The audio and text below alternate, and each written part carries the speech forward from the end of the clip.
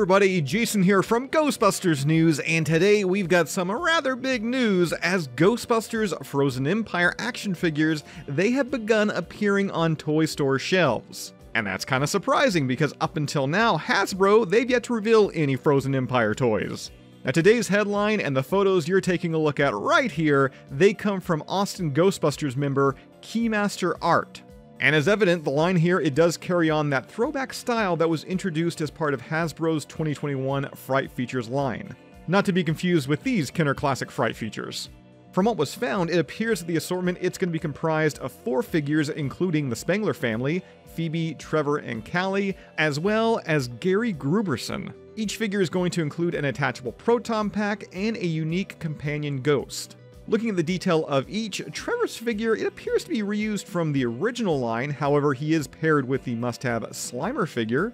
Phoebe features a new head sculpt and makes use of the previously available Lucky Body sculpt, with her pack-in being a rather bad-to-the-bone skeleton.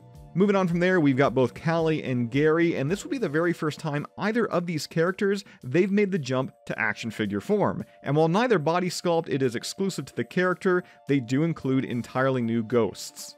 And keeping with the ghosts, this time around, they're going to forego the previously used Fright features, instead making use of Ecto-Stretch tech, allowing for fans to easily slime their action figures. Also found was a new interactive toy, the Squash and Squeeze Slimer. Judging by what's shown, pressing down on the mouth, or as the box suggests, squashing or squeezing the spud will unleash one of over 40 sounds. The scale, it does look to be around 5 to 6 inches, with articulation appearing within the arms.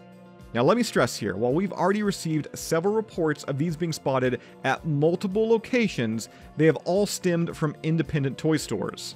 Thus far, we've yet to hear of anyone finding these at any big box retailers such as Walmart or Target. We'll of course continue to follow this story as well as Hasbro's upcoming toy launch scheduled for next month, so be sure to keep posted to GhostbustersNews.com and right here to our YouTube channel for future updates.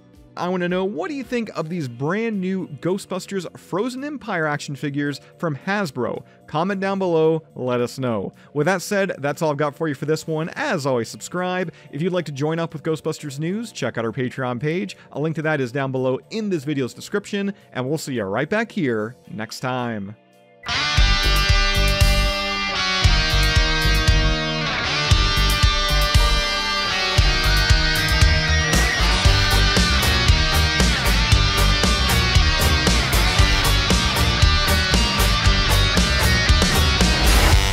Your spine, your senses don't deceive you.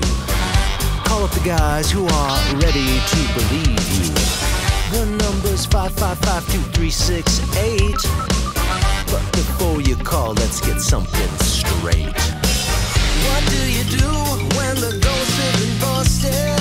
Is it the source universally trusted? If you got a case of Ghostbusting blues, the cure for sure is Ghostbusters rules.